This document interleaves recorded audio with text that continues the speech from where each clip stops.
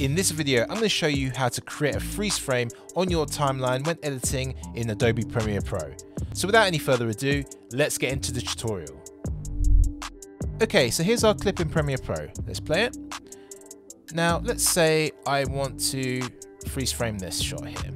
Okay, so select the clip, right click, and we go down to Insert Frame Hold Segment. Okay, click that. Now Premiere has created a frame hold. Okay, we play it and it holds the frame and continues. Now what we can do is, if you hold the Command key on the Mac or Control on a PC, put the cursor just above or just by the cut, you'll see the arrow key here is turned yellow. Okay, so this has added a ripple tool effect. So if I drag along, I can increase the duration of that frame hold. Okay, so if I press play, so now you can see it's been increased. Okay, and again, if I want to decrease it, just holding Command. I'm on a Mac currently, so I'm holding Command, and you see it's now turned yellow, and the arrow key is now turned out, or the arrow icon, should I say, is turned yellow, and I can reduce the duration of that frame hold. Okay. Now there are other ways that you can create a frame hold. So for example, let's say I want to capture this particular clip here as a frame hold. If I right click and I go to add frame hold.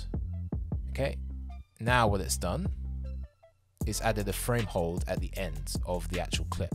Okay, I only recommend that if it's like the end of your clip and you actually want to freeze frame that end of that clip. Okay, because as you can see, it's just added this as an entire frame, freeze frame at the end of this clip. Okay, right. Another way, if I just undo that, is say again we want to capture that moment, or yeah, let's just say we want to capture that moment.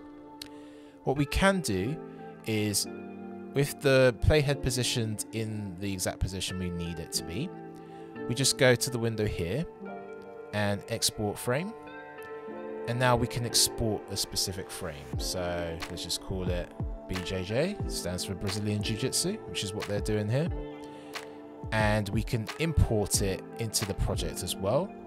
But we can also select in the browse tool where we want it to be. So if we just want it to go to the desktop, choose OK, press OK, and now you can see here, if you go to the project bin, that JPEG has been added. So I can now drag that onto the timeline and I have a freeze frame right here. Okay, if I right click and go reveal in Finder, I can find the clip right here as well. Check out this video on how to apply a split screen effect to your footage in Adobe Premiere Pro, or check out this video you might enjoy as well. Until next time, this has been Asten Regis, helping you tell your story through video. Peace.